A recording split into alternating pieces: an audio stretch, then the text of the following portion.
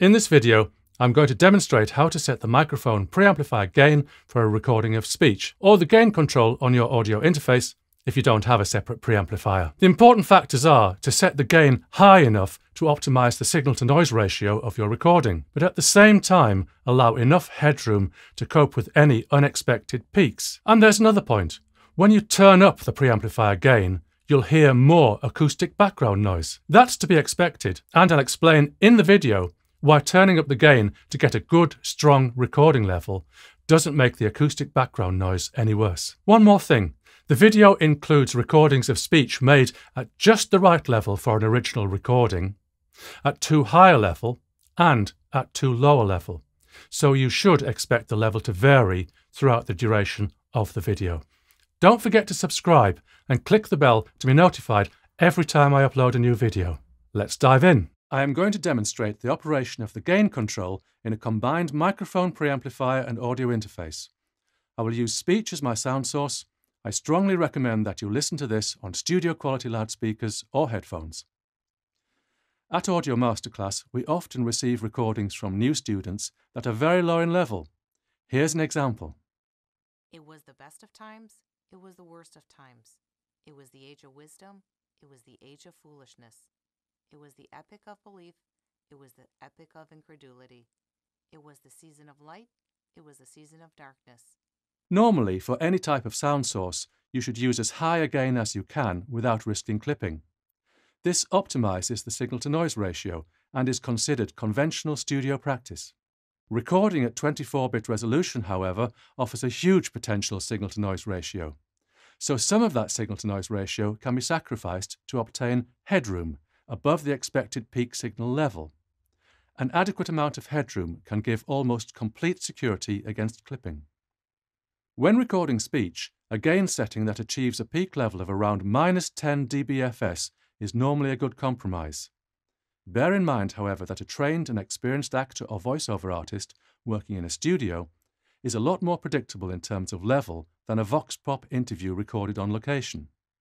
I'm going to leave the studio and move to a location where there is some background noise, a domestic living room close to a busy road outside. I'll be recording through an Avid M-Box 2 Pro combined microphone preamplifier and audio interface, which is a typical example of the equipment that Audio Masterclass students would use.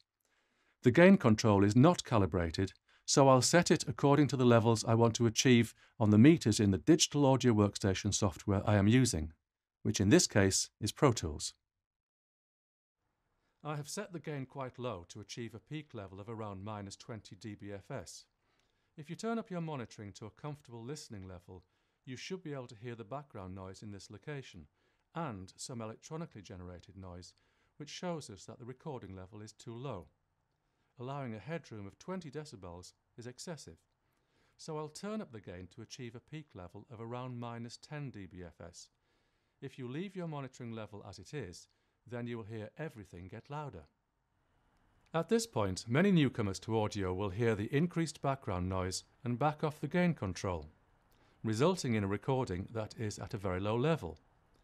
But if you decrease the monitoring level to compensate for the extra gain, then both the speech and background noise return to their previous levels. The advantage is an extra 10 decibels of signal-to-noise ratio in terms of electronically generated noise.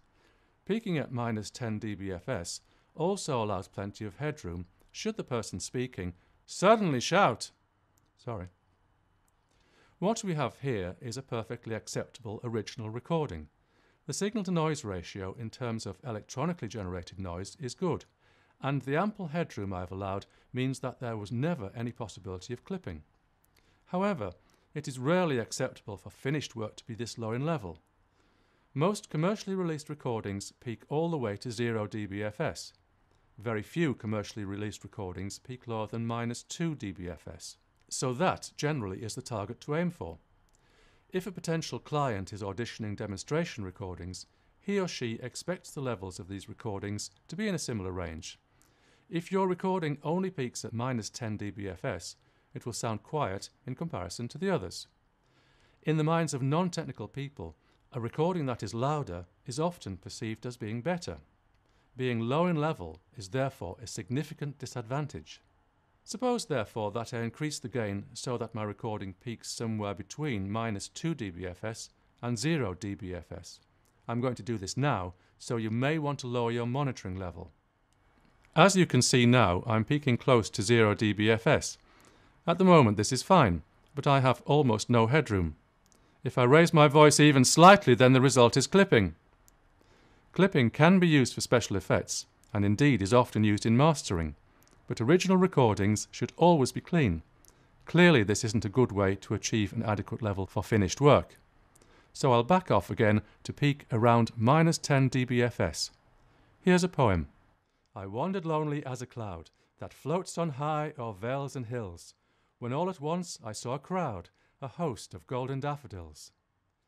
There are two ways that I can raise the level so that it is suitable for finished work. I can normalize my file, or I can raise the level using the channel fader.